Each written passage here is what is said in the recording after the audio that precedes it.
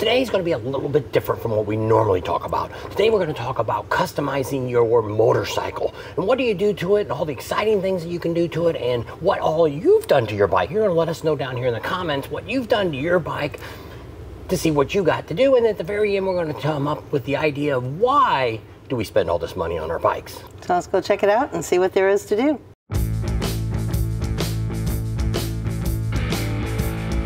On my 2014 CVO, when I bought it brand new, you know, one of the first things I did on my bike was I changed the windshield. You know, I found something that was a little bit higher up so that way that wind would blow over the top of my helmet and not right in the face. That's one of the next things. Next thing we did is we found us a really comfortable seat because we knew we were going to be riding to Sturgis, which was about 1,500 miles, so we wanted to make sure we felt good in that seat.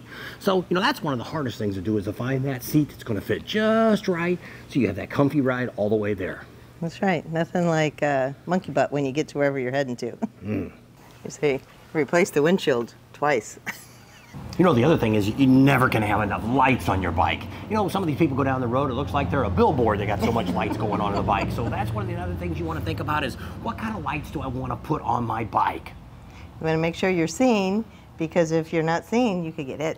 It wasn't until this year that I decided that, hey, I needed some new handlebars, and that can make an ultimate different change in riding your bike. Like in my case, being able to make those turns and stuff, it made a big difference by having handlebars that were actually brought back towards me to where when I made that sharp turn, U-turn and stuff, your arm's not going all the way, you know, you're not trying to stretch out, you're more comfortable to where you can make tighter turns, you're more comfortable in the seat. Great for those longer rides. I got handlebars for my bike also, and I like them a lot better that they're closer to me. Like he said, just easier making those turns. You're not all stretched out or set far apart. So I got new handlebars too for my Sportster. You know, another big thing that I did, especially we noticed when we were down in Arkansas, you know, when you drive on those roads at night, there's nothing. It's pitch black, the roads are making a lot of curves. I noticed on my stock headlight that I had that when I went to make the turns, I had to slow down to like 10, 15 miles an hour because I couldn't see the road ahead of me.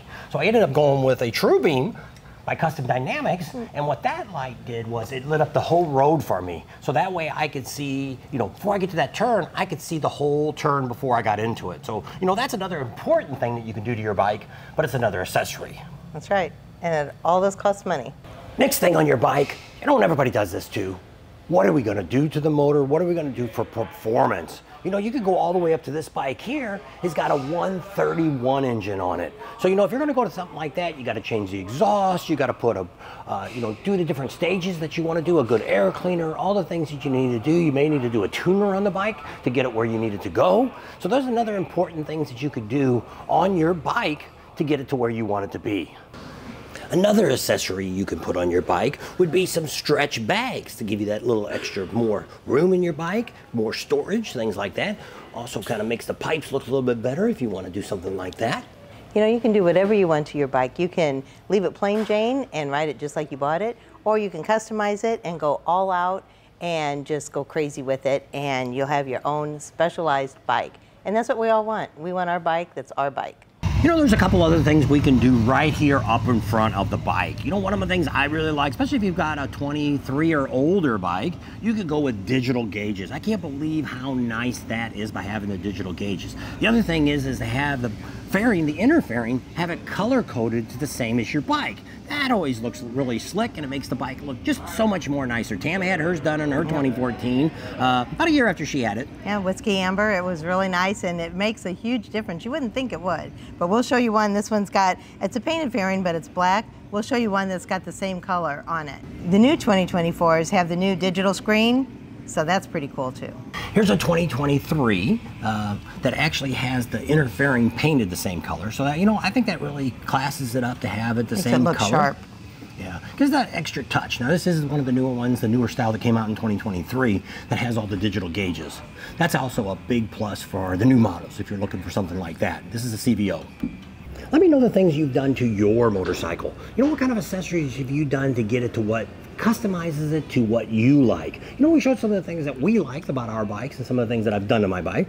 A lot more things I've done. We didn't even talk about all the chrome that you can put on your bike. You know, my first bike, I probably spent $15,000 in just all the accessories and a little bit of engine work I had done. But on the bike that I have now, the CVO, the nice thing was everything pretty much came chrome on it. Had a lot of the accessories and things on it. Other than having some work done on my motor today, had a bigger cam put in, had the oil pump changed out of the older models. Need to do that on some of the models. Those are the things that I kind of did. But let me know down here in the comments, is it items that you've done to your bike that you're happy with? Or is it items that you spent money on the bike and you felt that it doesn't give you, the feel that you wanted to have your own personal bike? So now we're going to wrap it up with what I think is why we spend the money. A lot of the wives probably ask that question. Why are you putting so much money into that motorcycle? Costs enough on its own, much less having to do all this other stuff. It runs fine just the way it is. So I've been doing this for the last, probably since the first of the year. I've been going around, especially in Daytona. I asked a lot of the guys and girls that had bikes and stuff like that. And I said, you know what? I want to ask you one question. When you were back in high school and you were 16 years old, maybe 16 to 18 years old, what kind of car did you have? Did you have a car that you did a lot of work on it?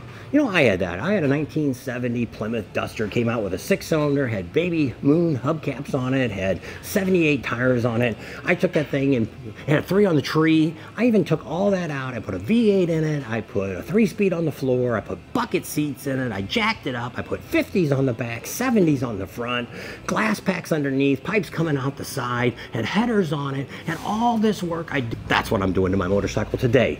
We're reliving our younger days of things that we could do back then. Second childhood. Yeah, that's what she's calling it. But it's fixing it up. She wanted some stuff done to her bike. Yes, I did. She got a new windshield. She wanted mirrors. She wanted some chrome mirrors on her bike. She wanted, and there's things, a nice seat, handlebars. So she wanted all this stuff done to her bike too. So don't let her think that she's not like, I want some of that stuff too. So that's I had a race car too. Yeah, so she had a 66 Impala, but she didn't have it all fixed up. It was more stock. It had glass packs on it, and it was fast. But you didn't really do it. It still had a 4-barrel on it from the factory and all that stuff. There wasn't a whole lot to it. So she didn't really soup it up. She thought she did, but she didn't.